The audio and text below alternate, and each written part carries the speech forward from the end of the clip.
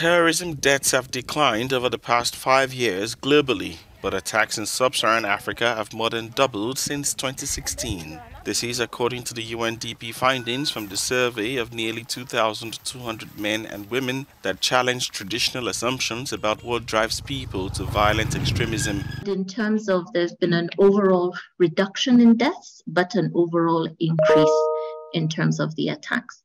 And what we see in terms of acceleration, this is predominantly in terms of violent extremist groups in the Sahel, and noting that amongst the 10 most affected countries globally from violent extremism, we have 3 that are in the Sahel.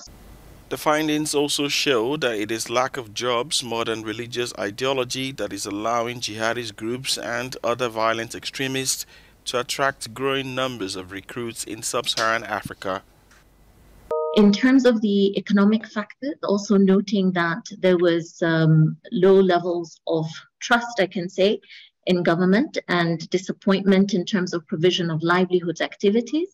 Also noting the global economic situation and the impact, for example, of COVID-19, one can see how, or surmise how the economic factors have become, more of a critical pull factor into the violent extremist groups. The UNDP notes, however, that the shift in violent extremist activity from the Middle East to sub-Saharan Africa has received relatively little attention from the international community.